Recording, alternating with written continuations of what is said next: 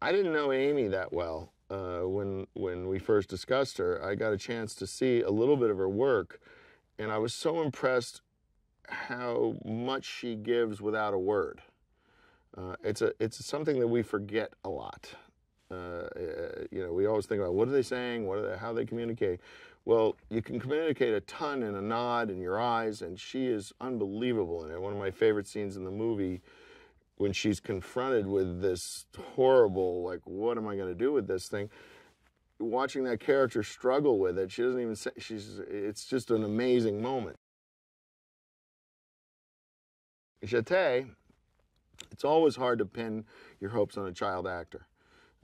There are plenty of movies, and I've worked on a couple of them, where it was a good try, but not good enough. And the movie will fall apart without that character really being strong and also being believably evil, which is tough for a girl of that age. So she did a fantastic job of both playing the sweet daughter and also playing the malevolent force that she becomes.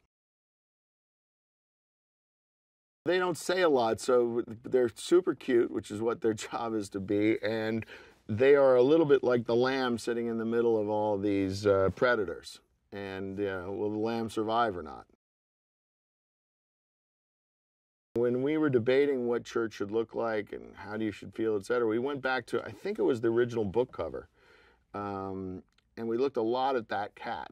And in a way, that's what we were drawing off of as we looked at the different cats that we looked at.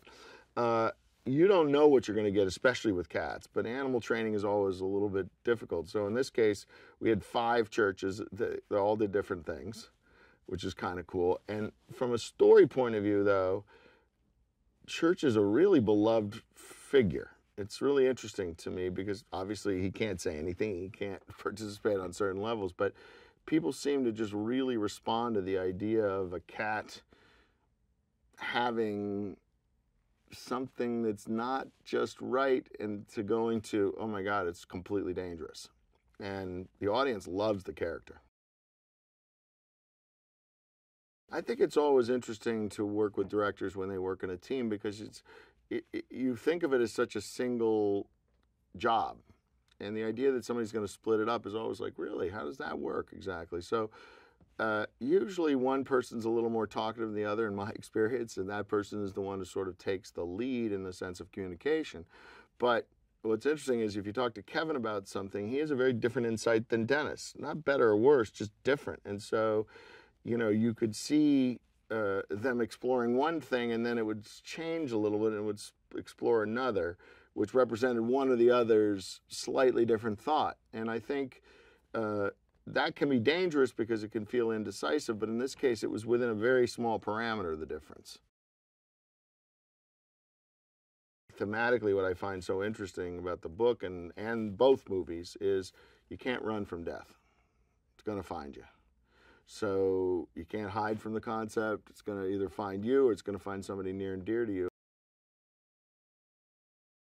I think everybody has a different definition of what's a great horror film. For me, it's the what's not there that makes it for me. I'm not the biggest fan of slasher movies, for instance, because everything's there on the screen. The blood, the knife, the evil thing. I like the unknown. Unknown is more terrifying to me. I think what's interesting is that the book and the movie, I don't think that terrifying is, it is wildly discomforting.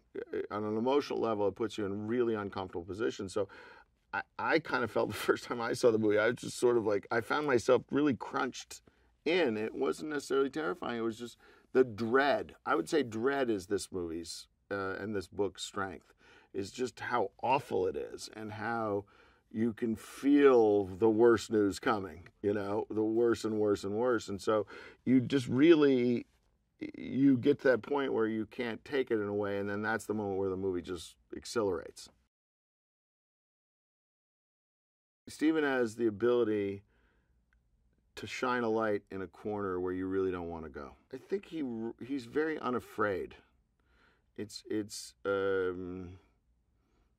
very decisive in terms of what he's exploring. Now, I don't know how his process works.